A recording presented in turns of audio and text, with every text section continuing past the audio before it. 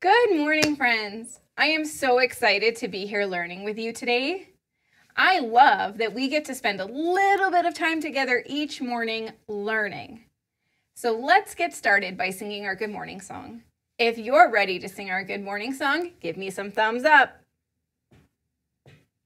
Excellent. All right, let me hear your beautiful singing voices. Good morning, little sprouts. How are you? Good, good. Good morning, little sprouts. How are you? Good, good. It is time to start our day. We will learn and work and play. Good morning, little sprouts. How are you? Good, good. All right, let's look at our brothers and sisters and mummies and daddies and say good morning. Awesome. And we're going to say good morning to Mr. Sean because he comes to help me. And we're going to say good morning to Theo for coming to school with his mom today with me. And then we're going to say good morning to me, Miss Tracy. Good morning, friends. So every day we talk about how we're feeling. And today is no different. I want to know how you're feeling today. Can you tell me how you are feeling today? Those are some really good feelings. Do you remember talking about our colors? If we're feeling green or blue or yellow or red, can you tell me how you are feeling in one of those colors? Good job. So today, I'm feeling pretty green. Last week, and even yesterday and the day before, I was feeling green with a little bit of yellow or maybe a little bit of blue, but today I'm feeling pretty green. So if you are feeling pretty good, pretty green too, can I get some thumbs up?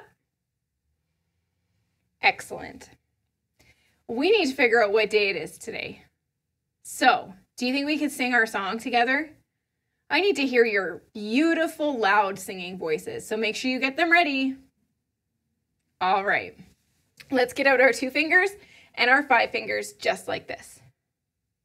There are 7 days, there are 7 days, there are 7 days in a week.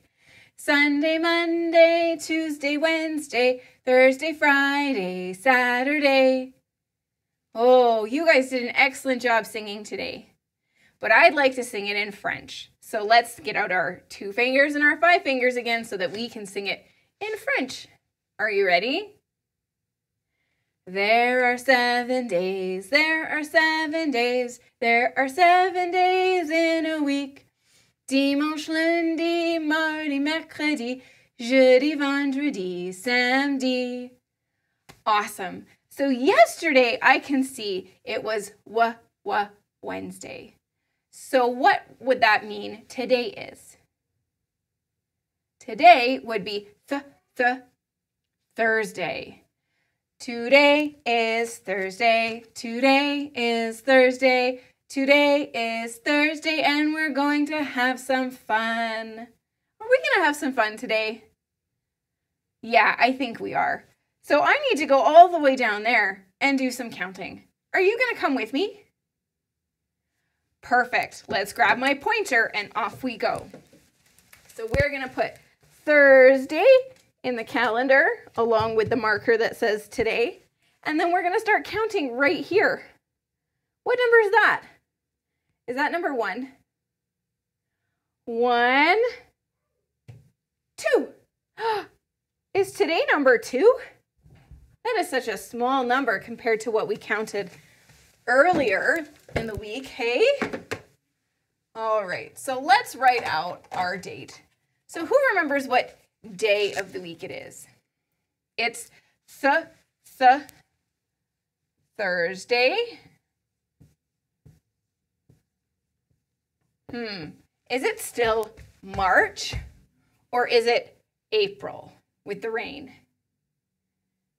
It's April. And then what is the small number we counted to today? It's number 2. So we are going to say today is Thursday, April 2. Good job with your help with the date. Now, April is supposed to be all about rain, but Doesn't look like rain out there, does it? So let's sing our weather song. What's the weather? What's the weather? What's the weather, everyone? Is it snowy? Is it cloudy? Is there rain or is there sun? So if you use your looking eyes to look outside at the weather, what weather do you see outside your window?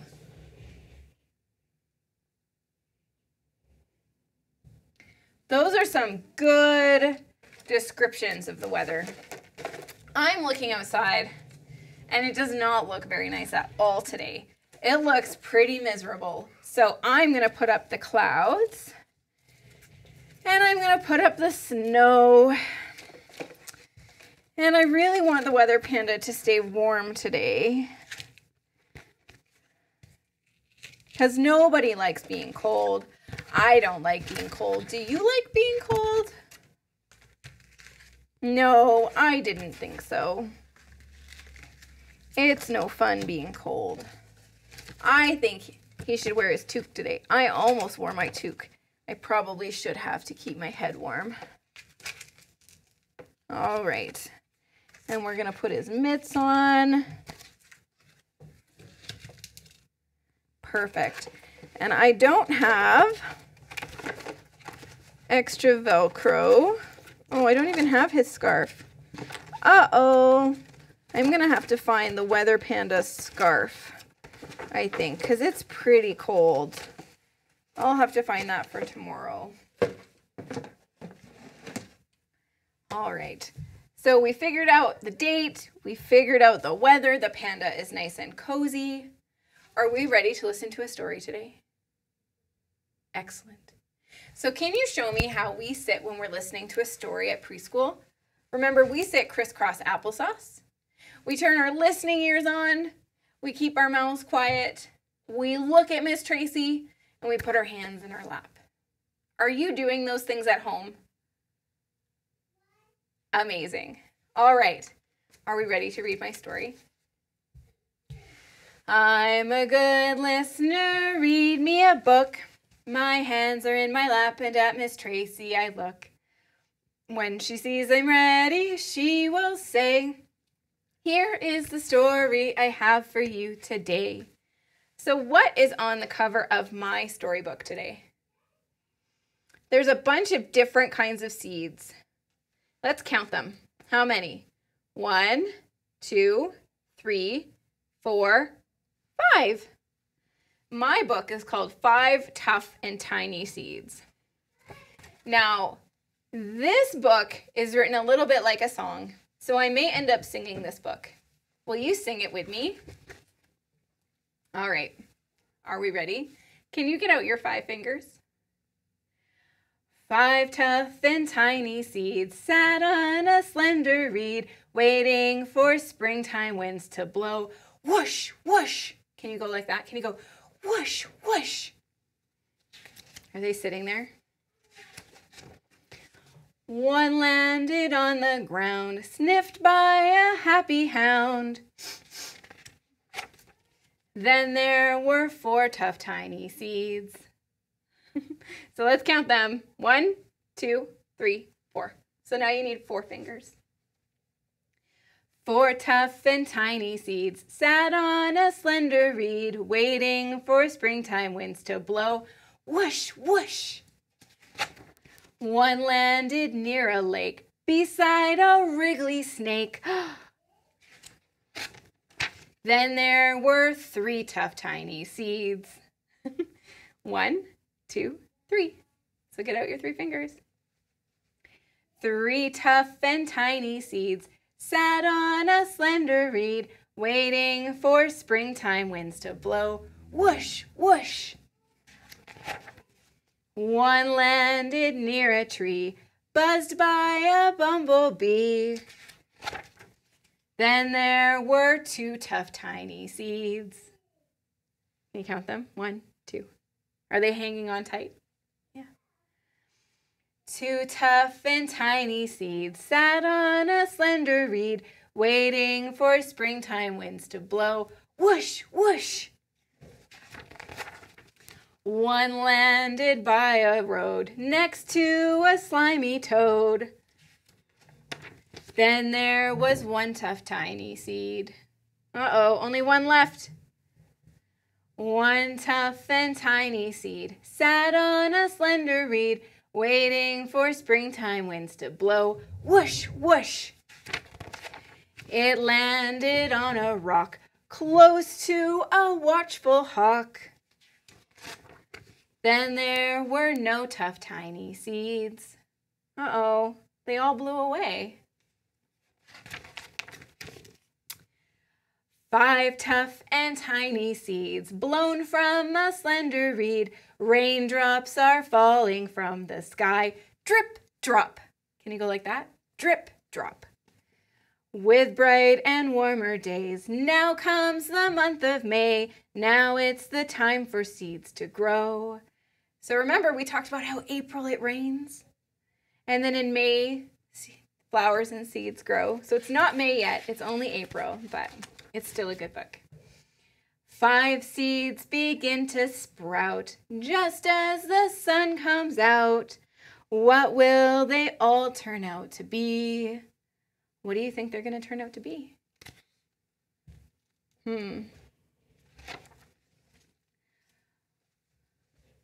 Growing taller by the hour, each one a different flower. So this one is a rose. This one's a dandelion. This one's a sunflower. This one's called a cosmos. And this one's called a wild carrot. That's what became of 5 tough, tiny seeds. I lost my tune there, but that's okay. We still got the book. So there was lots of different seeds. So one grew into a rose, one grew into a dandelion, one grew into a sunflower, one grew into a cosmos, and one grew into a wild carrot. So do you think we can guess which one was the dandelion and which one was the sunflower? Hi. Oh, an airplane. Excellent. Wow. Let's talk about what your art is going to be today. Did you make another bracelet? Oh, it's beautiful. Today we are going to make a dandelion. So, in your art kit that I sent home, you will have a small piece of paper and a Q-tip. You can use your finger, but I know some of my friends don't like using their fingers, so we can use our Q-tip. So, you can get paint or markers, your choice. I got a little bit of paint. I got some pink, purple, and yellow paint that I'm going to use. But our first job is to draw what the base of a dandelion looks like. So we're going to draw not the yellow flower. We are going to draw the seed part. You know when it first kind of blooms and all the seeds are on the top and it actually looks a little bit pretty? We're going to draw that. So your job is going to be to start at the top, because we always start at the top, and we're going to draw a stem down.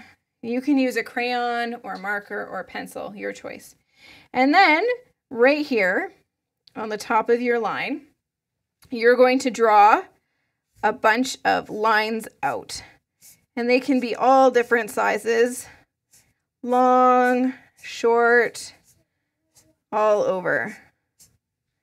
And then you're going to draw little dots on the end of each line that you draw.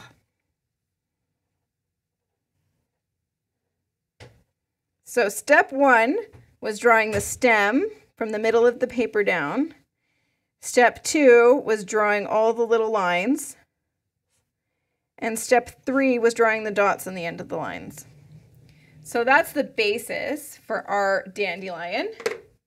And then we are going to paint our dandelion.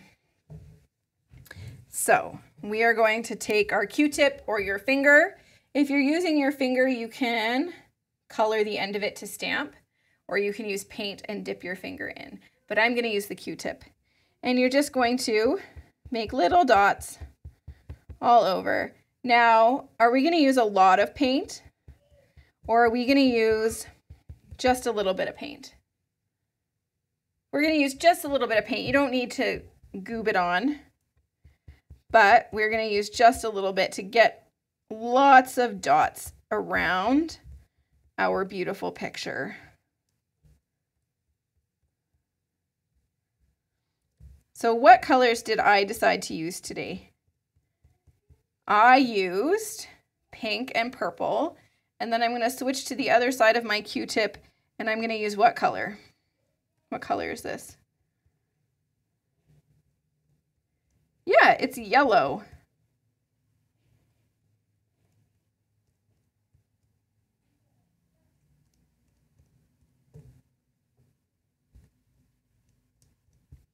All right, I think my picture is just about done.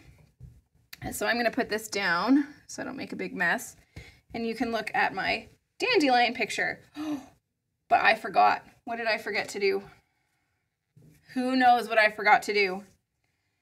I always forget to write my name on my art. All right. So there is my dandelion picture. And I'm going to put this up in the window. So if you have time, I'd like you to put your dandelion up in the window and maybe have mommy or daddy take a picture and post it on Class Dojo or the Facebook group so that I can see what your dandelion looks like with all its beautiful colors. Good job, friends. So that was a great craft for us using our fine motor skills because you have to pinch the Q-tip or you have to use your finger to dip and paint. I really like doing that one. I can't wait to see what you guys do. All right, so we are going to do some of our phonics today. We're going to do an extra letter. We're going to do C and K. So we have done S, A, T, I, P, N, and today we're going to add C and K. So it's two letters, but they make the same K sound. And we go like this when we're making that sound. So, S, A, T, T, I, P, N, and then K. All right. Are we ready? So our first letter is S. So the snake is in the grass. So get out your snake. The snake is in the grass. The snake is in the grass. S, s, the snake is in the grass. And then our ants are on our arms. So get your ants. Ants on my arm. Ants on my arm. Ants on my arm. They're causing me alarm. All right. Now we're going to go to the tennis game. T, t, t. When I watch the tennis game. T, t, t, t, t, t. When I watch the tennis game, my head goes back and forth. And then our I. So remember our whiskers are I. Inky the mouse is my pet. She spilled the ink and got wet. The ink, it spread all over the desk. Inky is wet. All right, what's this letter? It's P for P. So remember, we're going to go P, P for puffing out the candles. Are you ready? Puff out the candles on the pink pig cake. P, P, P, P, P, P. Puff out the candles on the pink pig cake. Puff, puff, puff. Good job. And then our airplane for N. So remember, your tongue is going to touch the top of the roof of your mouth. And you're going to go, N. Let me hear you. Good job. Ready? Hear the airplane, N. Hear the airplane, N. Hear the airplane, N. Making lots of noise. All right. And then our new one is C and K. So we are going to be clicking castanets. K, k, k. Let me hear you make the K sound. Good job. And then for C, we're clicking castanets. And then kites are flying. All right, are you ready? We are clicking castanets. We are clicking castanets. We are clicking castanets. Clicking castanets. We are clicking castanets. Kites are flying in the sky. Kites are flying in the sky. Kites are flying in the sky. Flying in the sky. Kites are flying in the sky. Good job. So next time we're going to start practicing our eh for eggs in the pan and then our for hopping. All right. Our activities for today that I planned out for us are to play with Play-Doh. So the Play-Doh that I gave you, you can squish it all up and you can make something. You can use the little pieces that came in your packages to make flowers. There's some pipe cleaners and some straws. And then we can do some dry erase practice. So we can practice writing our lines and our squiggly lines as well. All right, so let's get out the magic box so we can do the magic box. So I've got lots of really great questions today. So Bella wants to know, is it soft? Okay, Bella, part of it is soft and part of it is hard. It's a tricky one. Colton and Aubrey want to know what color it is. So it's kind of tan colored and then there's some white on it. Yeah, it's tan colored and there's a little bit of white on it. Cooper wants to know, what sound does it make? If it made a sound, it would do a lot of talking. I feel like it would do a lot of talking. So it's hard and soft. It's tan and white. And if it made any sounds, it would do a lot of talking. Logan wants to know, does it have wheels? No, it does not have wheels. This one does not have wheels. So it's hard and soft. It's tan colored with a little bit of white on it. If it made a sound, it would do a lot of talking, and it does not have wheels. Where would it live?